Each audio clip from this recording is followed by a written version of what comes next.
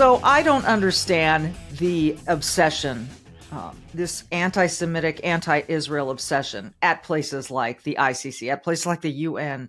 Look, I mean, the United Nations was the body in which, the General Assembly in 1975 declared Zionism as racism. And that was a huge, a discredit to the United Nations. It was a big political issue in this country, and there was a huge backlash.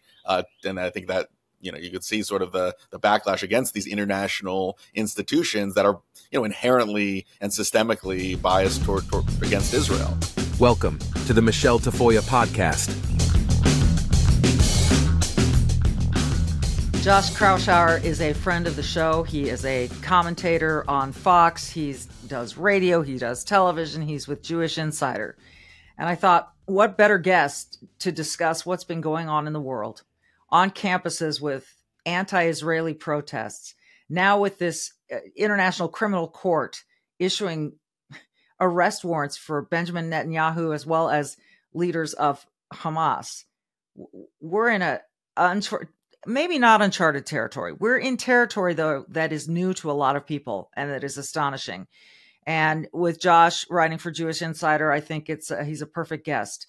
We're also going to talk a little sports at the end. But stick around. Josh Kraushaar is a really knowledgeable, really well-read, really well-researched guy, but a very level-headed one as well, very even-keeled in terms of his point of view. So this will be good. What does he have to say about Amal Clooney being part of this whole effort to arrest Benjamin Netanyahu? That is coming up next.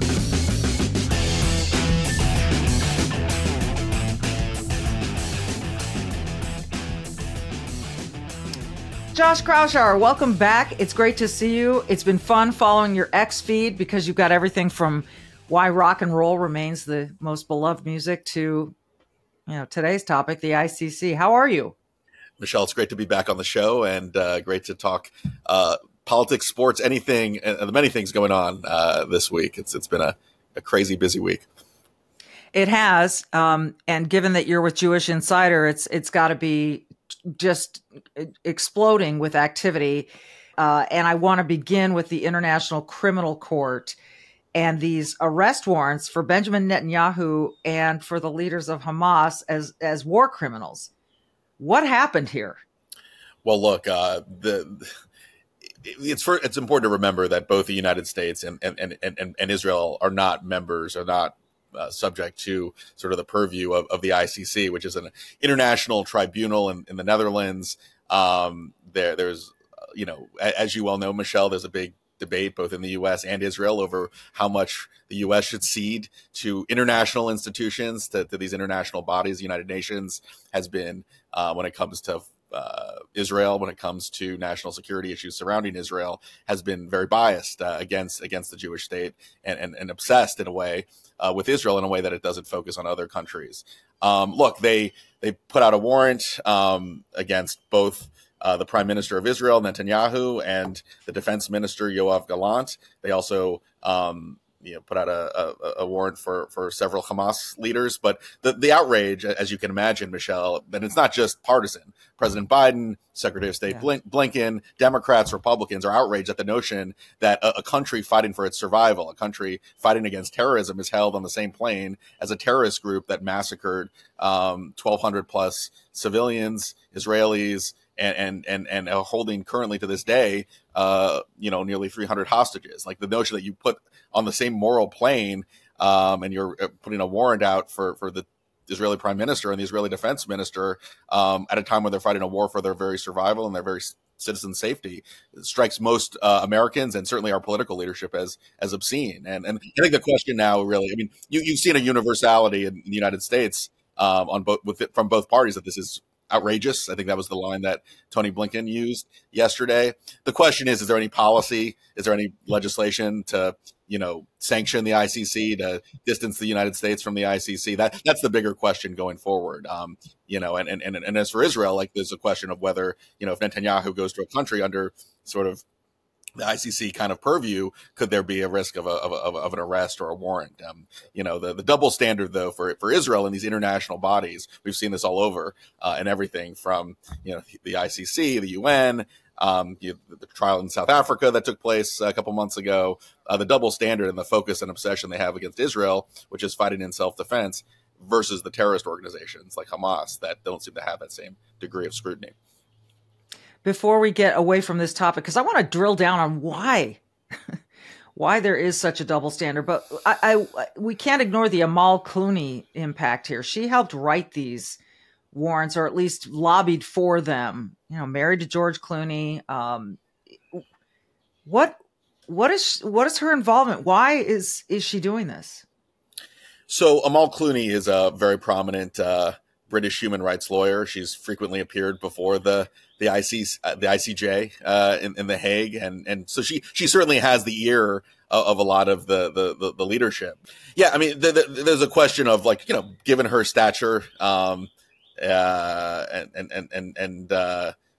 relationship with George Clooney, that maybe that she was able to make a persuasive argument behind the scenes. But I don't think there's been a whole lot of evidence that's been presented so far to that case.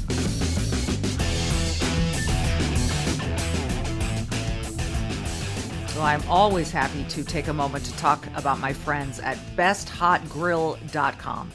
Besthotgrill.com. All right, so what is this? This is the last grill you're ever going to need to buy. And it's the best gift you could give at Father's Day or graduation. So a lot of special events coming up soon. And besthotgrill.com recommends the gifts of great grilling and healthy eating. So if you have a dad or a grad or a mom that you want to honor, do it with a gift that will be used. It'll also be unforgettable. It'll be the gift that they never forget, and they always say, gosh, that was the best gift I ever got. And it's a truly hot gift as well.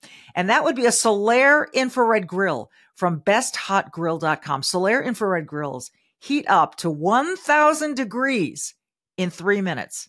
I'm not kidding. I don't care where you live or what the climate is. And they produce juicy, tasty food unmatched by conventional grills.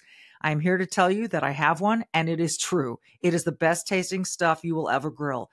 You might also be taking to the road or having a staycation this summer. Solaire has hot and fast portable, built-in, and cart models to help you step up your grilling no matter where you are. All Solaire infrared grills are made in the USA and built to last. But more importantly, Solaire infrared grills deliver the wow that everybody likes to receive in a gift or a major purchase. Learn more about this amazing Solaire infrared grills at besthotgrill.com. Besthotgrill.com. Solaire infrared gift giving at besthotgrill.com. I can't recommend them enough.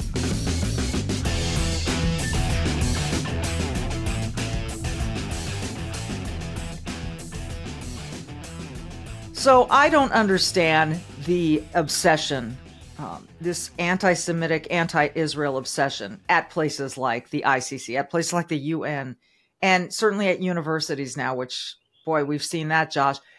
And I know a lot of people don't understand it. So for those of us who don't get it, what is the origin of this hatred?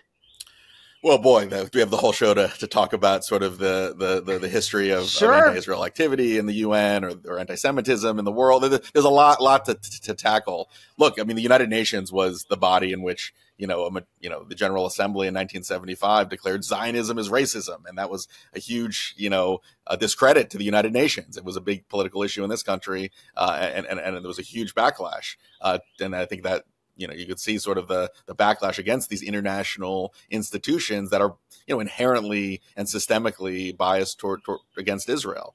Look, there's a lot of reasons why. I mean, in the General Assembly, every country gets a vote. Not every country in the General Assembly in the United Nations is a democracy. So you have a lot of countries who, and Israel's frankly a very small country that, depends on support from the United States and the close alliance between the two countries to maintain its security in a very hostile neck of the woods in the Middle East. So, look, I think the bigger development, Michele, is, in this country, we've seen the college campuses, some of the top college campuses erupt in sort of not just anti-Semitism, but slogans from Hamas and Hezbollah, from the river to the sea, Palestine will be free. These are like very, very, eliminationist rhetoric, anti-Semitic rhetoric that are coming from some of the best and brightest, supposedly, in this country. So, I mean, that's one of the things that I think has been the biggest political development over the last 7 months, that we knew that, like, yeah, there are a lot of countries where, you know, they're not friendly to the Jewish state, to put it mildly.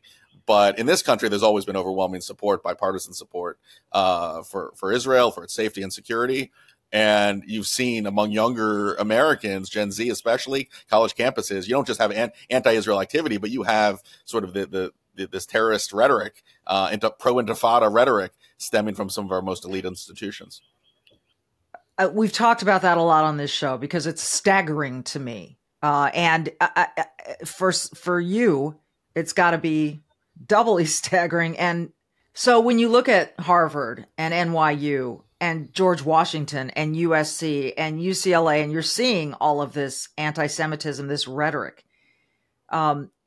we could trace back the decades to when it might have begun to infiltrate these higher places of higher learning.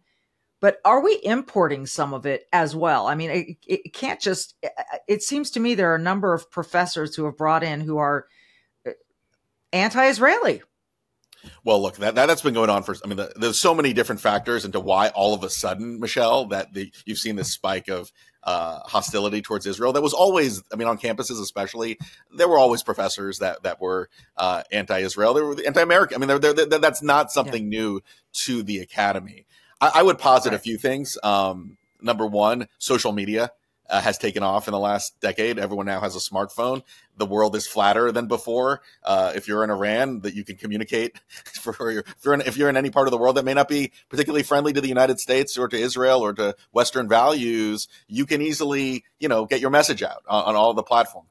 TikTok, which is the most popular platform by the youngest Americans. It's owned by China, by the Chinese Communist Party. I mean, the notion that we would have a major news organization or news, it's not really a news organization, but a place where people get their news owned by a hostile power 30 years ago would have been unthinkable. And yet that is a major platform.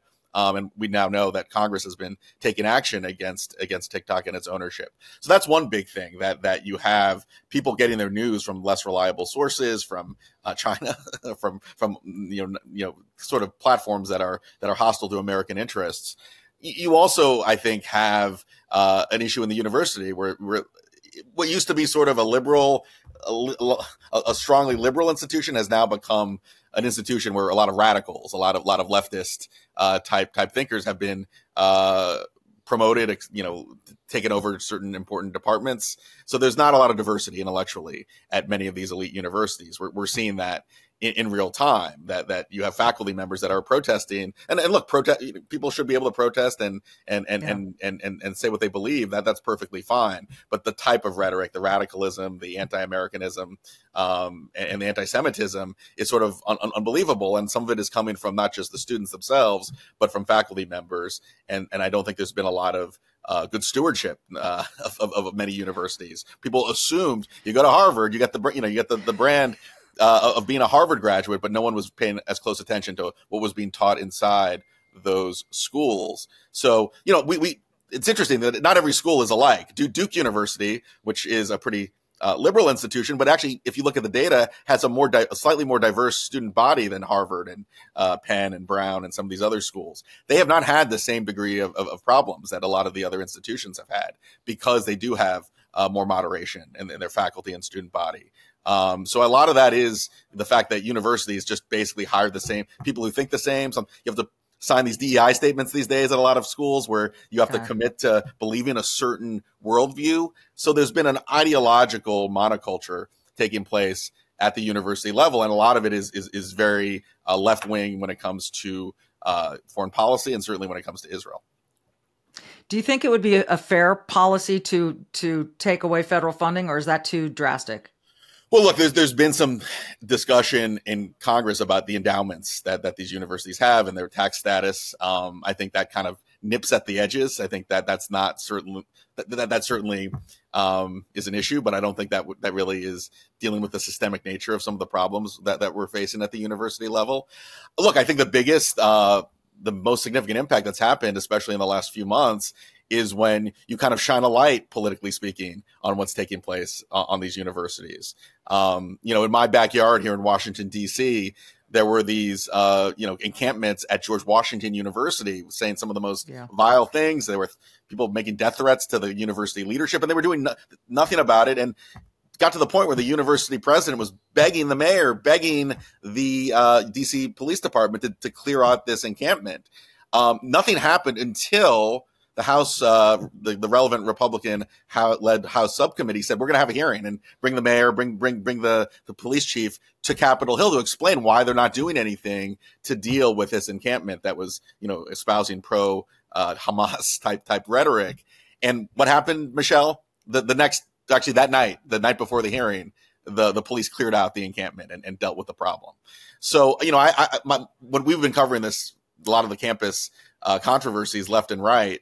But we've noticed that, like, whenever you have the university presidents coming before the hearing, having to defend what's going on at their institutions, that is when you actually get movement. That's what actually affects change. The other policy proposals or legislation certainly nips around the edges, but some of this stuff is so politically toxic, Michelle. Anyone who sees it on their television is kind of disgusted by what's going on. If you have a kid in college, you're wondering what the heck is going on there. That just shining that political light actually builds a bipartisan degree of support to actually challenging and taking on some of this excess.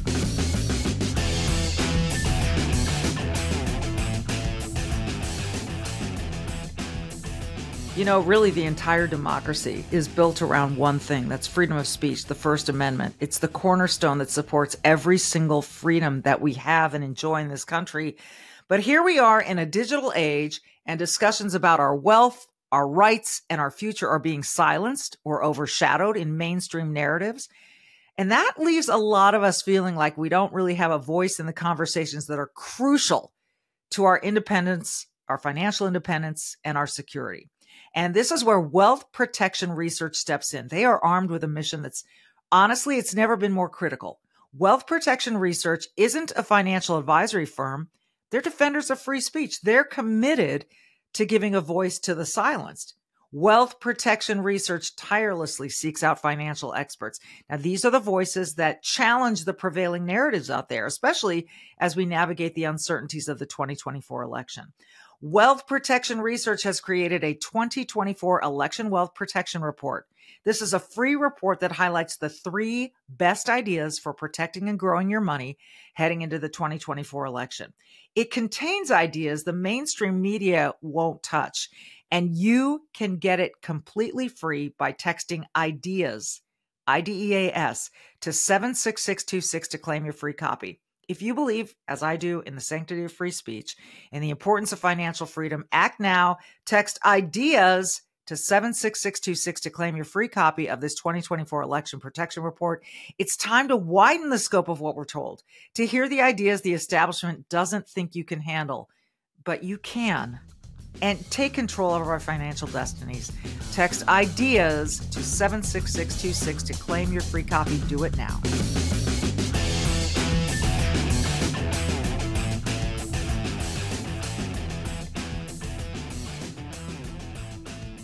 So this has been a massive, just a PR nightmare for these campuses. But how do you think this whole anti-Israeli, this pro-Hamas, all of these movements are going to move things in November regarding the election? So I don't think this is going to be the top issue when it comes to what you hear from Donald Trump or Joe Biden. I mean, this is something that's dividing the Democratic Party between the left wing of the party and the more traditional wing of the Democratic Party. But where I think that especially the anti-Israel protests, the cases of anti-Semitism on campus, where it does have a political impact, is you just see scenes of chaos. You see sort of the disorder taking place. And President Biden ran his first campaign. His main message, the reason he got into this race initially, was to be the person who was going to bring order and normalcy back to the country.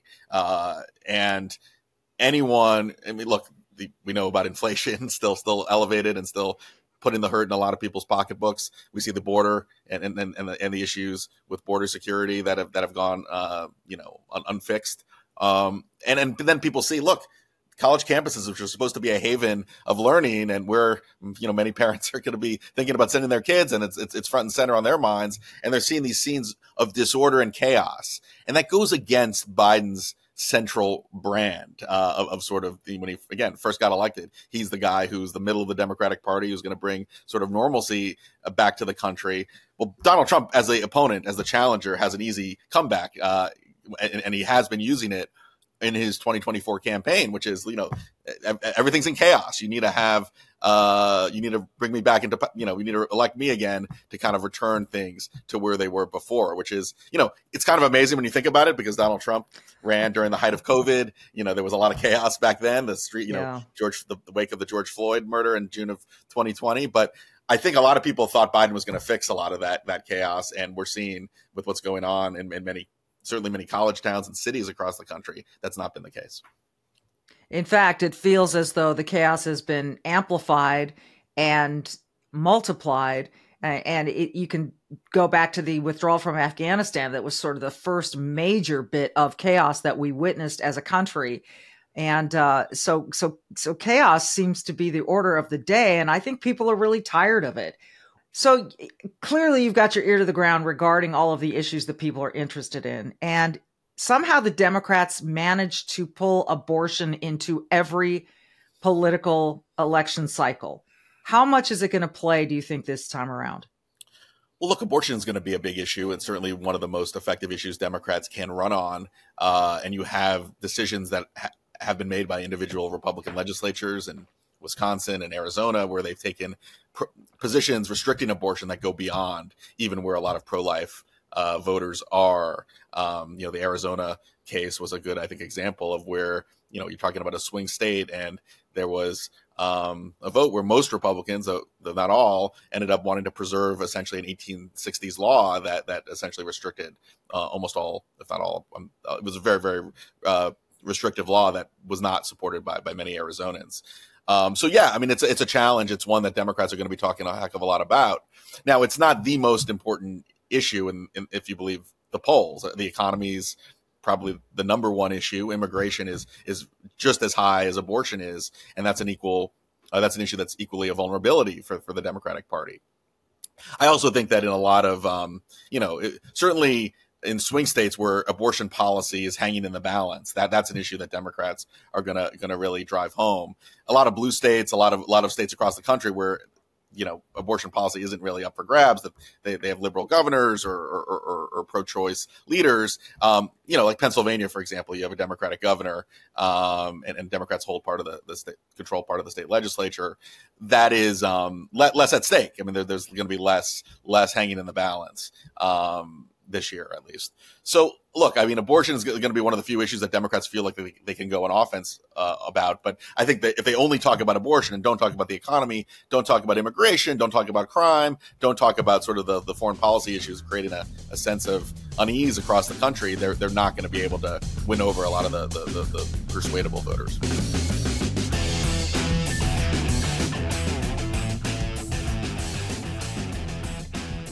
So I was very excited when my friend Jennifer Say, the former president of Levi's, decided she was going to start her own clothing line, XXXY Athletics. I couldn't wait to get my first shipment because I wanted to see what it was like. And I was stoked. I was really psyched because it is so high quality, great looking. The styles are great. But more importantly, I get to wear stuff that aligns with my values. So Jennifer Say, you may know, ended up losing her spot at Levi's because she spoke out against the school closures during COVID. She made some very unpopular statements at the time. She ended up being proven right. And she's also was a world-class gymnast growing up. And she spoke out. She was one of the first people to talk about the abuses these gymnasts were enduring. And she paid for it, and she ended up being right. So she is someone who stands up for the things she believes in, and XXXY Athletics is the culmination of everything she's ever done. She is not afraid. She is fearless. She says true but unpopular things. She takes the heat. And now it's about girls and women's sports. Girls and women's sports. Joe Biden has taken a torch to Title IX, And Jennifer Say is one of those voices helping fight back. Check out XXXY Athletics. I'm telling you, you're going to love the quality and the style, and you'll be choosing a brand that aligns with your values. Here's how you find it: xx-xyathletics.com. So when you type that into your search engine, it is xx-xyathletics.com. Use Michele75 to get free shipping on orders of $75 or more. Michele75. Go to xxxy, again, put that dash in there, xx-xyathletics.com. Don't forget that dash. Use Michele75 for free shipping on orders of $75 or more. That's good through June. Support the cause and have great clothing to go along with it.